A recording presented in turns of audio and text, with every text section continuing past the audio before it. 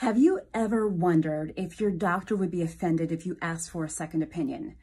Or maybe have you gone out and gotten a second opinion and not told your doctor because you were afraid of what they would think?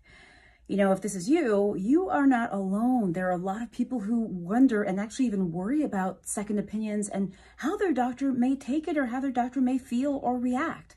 You know, I've had a number of patients over the years ask me, they say, Dr. Jen, you know, I don't want to offend my specialist, or I don't want to offend you. I'm kind of scared to ask, or I was afraid to bring it up, they say.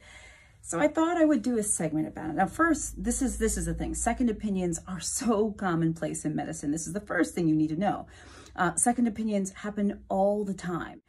Sometimes the patient asks for the second opinion. Sometimes we as doctors ask patients to get second opinions. So this is common. So how do doctors actually feel when you ask for a second opinion? If your doctor is in any way worth their salt, they will be just fine with you getting a second opinion. That's right. They'll take it just fine. It'll be nothing, because that's the way it's supposed to be. We shouldn't get offended or mad or angry or upset by you asking for a second opinion. We shouldn't treat you any differently or anything like that. Why? Because this is not personal. This is about your health.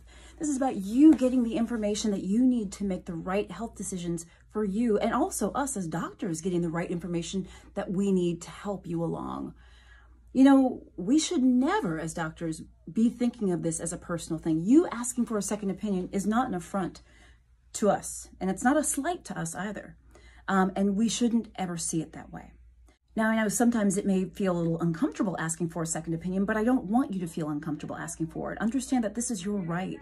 The most important thing is for you to be happy and healthy and have all the information that you need, and we need to help you live a happy and healthy life. So please don't be embarrassed or feel bashful about asking or even bringing up the topic. And please do bring up the topic with us, because honestly, I'd rather have you bring up to me that you want a second opinion so that I can help you get that second opinion. I can maybe give you suggestions or give you some guidance. Again, we as physicians should be simply here to help you, not to impede progress or to get in the way of progress or you living a happy, healthy life. And one thing I would also say, I know this is kind of another bold statement, but I would say that if your doctor does get offended at you asking for a second opinion, I would think twice about having that doctor as your doctor, quite honestly.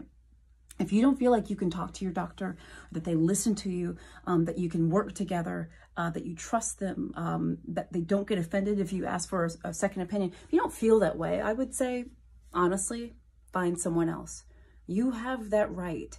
Remember, this is your health care. This is your body. This is your life. And you have every right to have the best possible. I hope this was helpful. Please share this video with other people. Remember, I do daily health videos, so please like and follow my page. And if you're interested in sending stars, I answer your questions first. Okay, bye-bye.